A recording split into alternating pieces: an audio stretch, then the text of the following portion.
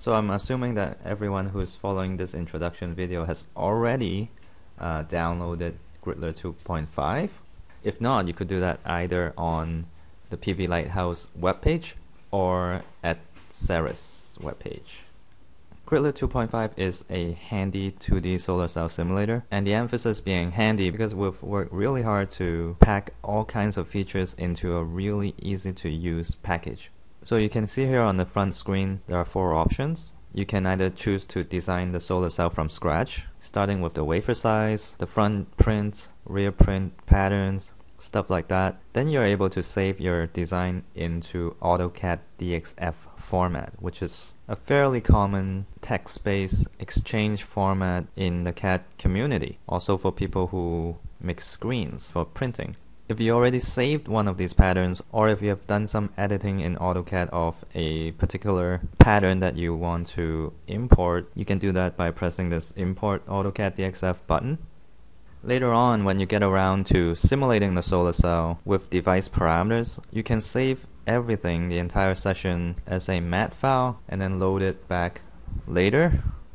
And then just for general learning about Griddler, solar cells, and in the future, complementary simulation programs, we're constantly updating videos on YouTube. And this may be presumably the way that you found this video as well.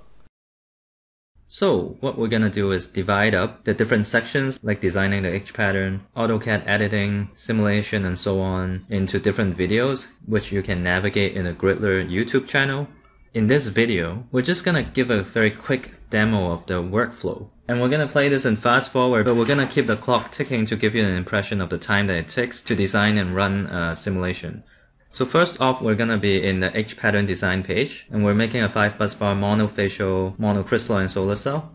We hit next, and we're pretty much at this automatic page here that meshes the front and rear patterns into these little triangles in a finite element scheme. Then finally, that brings us to the simulation page where we fill in the details related to the metallization resistances, diode properties, and voila, we have the IV curve of this solar cell.